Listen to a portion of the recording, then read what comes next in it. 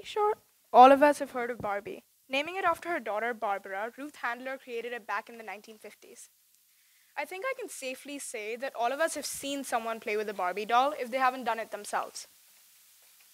But here's the truth about Barbie. She sets really unrealistic body standards for young girls everywhere.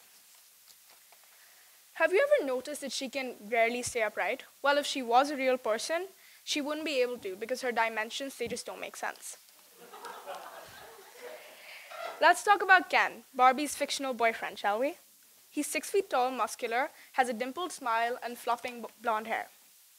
Barbie and Ken have taken on different, more realistic and diverse forms now, but the damage has already been done. Young girls come to have unrealistic expectations for their own body, like girls want the narrow waist or the silky hair, and boys want the muscles and the height. Or that's what usually happens. And that's just how it begins for everyone.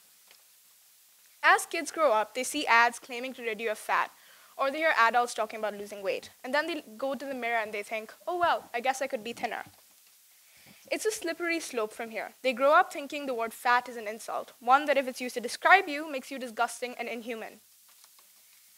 The effects of a poor body image are numerous on the brain.